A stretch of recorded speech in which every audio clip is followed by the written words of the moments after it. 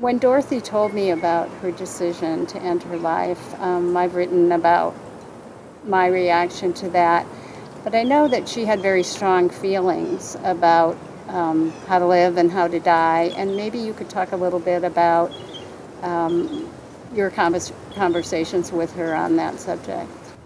Well, she didn't talk to me about having made the decision to die until very, very late in the process, but I know from after she lost Bruce that the boys and she had a different idea than we have in our Western culture about the decision to end your life. The act of suicide, which is so taboo in our society, and it is in every society, but if you come from an Eastern culture, the idea of reincarnation, the idea that we're all always here in one form, either the form of energy or the form of matter, it kind of changes a little bit your take on whether your physical body needs to be here.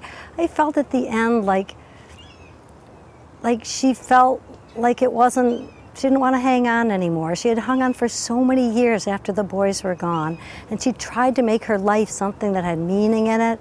You know, she taught me so much just about the way she traveled, you know, with so much patience. Travel is hard.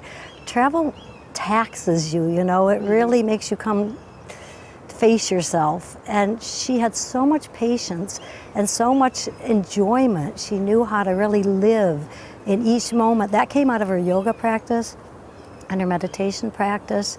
She really learned how to live in that very systematic and mindful and conscious way. And it felt like to me that she got to the point where she very consciously was like, I don't want to do this anymore. I'm done doing this. I don't see enough reason to carry on. I have no children, I have no family. You know, my ties are very loose to the living world. I think it was hard for people who knew how she did embrace travel and adventure and new experiences to think that she was able to let go of that. Can you talk a little bit about what she was like when she was traveling? I mean, like, what kind of things did she do that really capitalized on the experience? Well, you know, traveling, especially Dorothy would never go to the, you know, she wanted very out-of-the-way places, very remote, very hard places to travel to. So one of our first conversations, we were kind of butt cheek to butt cheek on this bouncy, bouncy bus in Nicaragua, and we stopped at one point, and one of our guides said that someone had stolen his, I forget, his camera or something. And so he had to bike or walk like an hour back into the jungle to go get it back from the guy who'd taken it. And all of us on the bus just kind of sat there for 2 hours, and people would get grumpy and people would get thirsty. And Dorothy was absolutely just, this is what we're doing now. Now we're sitting on the bus, and now it's another hour, and we're sitting on the bus, yeah. And we eventually jounced home again.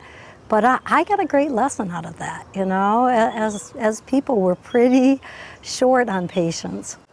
I think she had a lot of patience. She really was eager to do not traditional tourist things, but to really try to make some connection with the people. Absolutely. The volunteer component was very important to her. And you know, she would come home and then do, what do you call it, slideshows at the nursing home with her people. So there was two kinds of service, the service in gathering this new experience and then sharing it with people at the end of their lives for whom this was a big deal to have a slideshow of Nicaragua or elsewhere. Right. Yeah. And originally it was slideshows. I mean, later yes, she learned how to do PowerPoint, That's but originally she had like thousands of slides.